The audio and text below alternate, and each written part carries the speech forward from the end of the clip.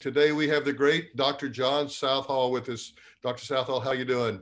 I'm doing well, thank you. And thank you for inviting me to this wonderful session. Tell me a little bit about your experience at Midwest and how you got involved in the Midwest Clinic. Okay, this is the strangest story you're ever going to hear, Stan.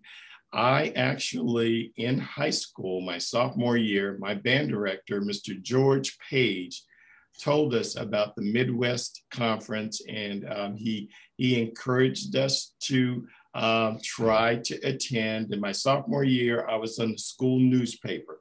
Again, this is an inner city high school, 99.9% one ethnicity.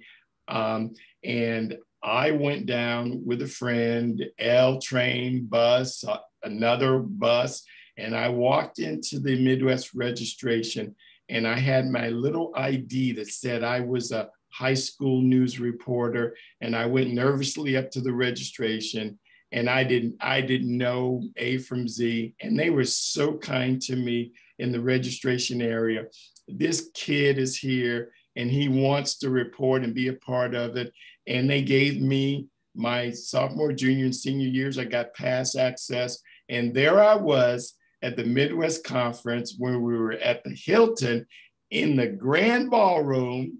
And I was there on the front row on the end, watching the bands perform and orchestras live.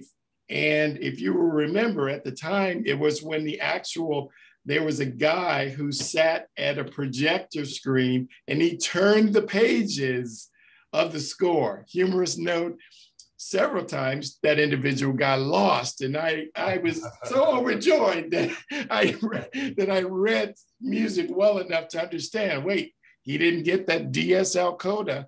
Anyway, but that was my experience, and I have to tell you, I'm proud to say that this December will be my 42nd year of attending the Midwest Conference.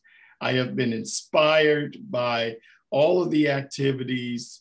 I have been inspired by the selected performances, the ensembles. But the biggest part about the Midwest Conference for me is that it's home, Stan.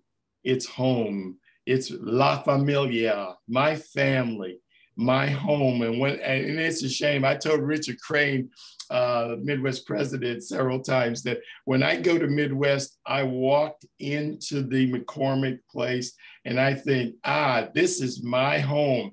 I am here. I am loved. I am appreciated. I am valued. And that's what Midwest brings to me.